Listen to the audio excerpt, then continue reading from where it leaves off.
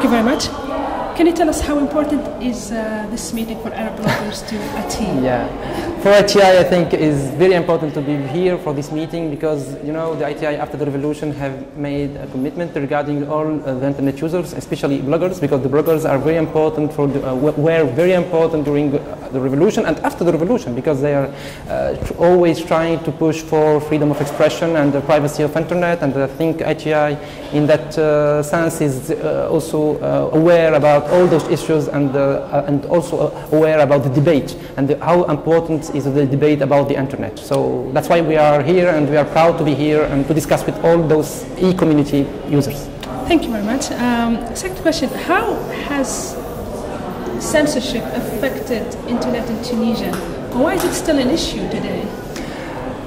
Censorship is something that happened during the revolution, during the regime, Benali, and you know that this was in the sense to control the internet, because ITI was the central authority that controls all the traffic of internet and control it best.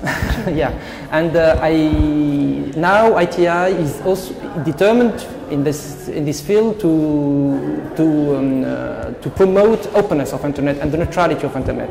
We are not involved in content, and ITI equipments have to be neutral and transparent regarding any content in the internet, whether it's about politics or whether about anything in the internet.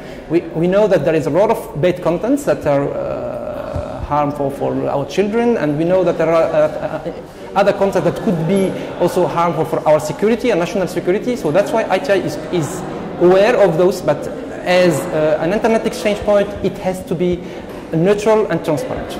Okay, last question. About pornographic websites, how involved do you think ITI is in trying to solve this issue, or trying at least to circumvent the problem? Yeah.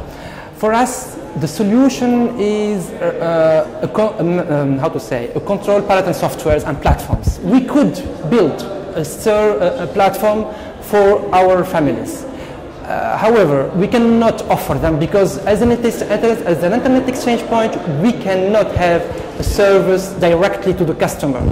Customer has to contact his internet service provider, and ITI as an internet exchange point could help and could support the internet service providers to offer parental control softwares or to the families, and to the Tunisian families, because we know that a lot of families, including mine, also don't agree with those contents, and I don't want my children to see those contents. So our goal is also to provide softwares and to provide for these families, but how to provide them, I think ITI and ISPs have to work together for that.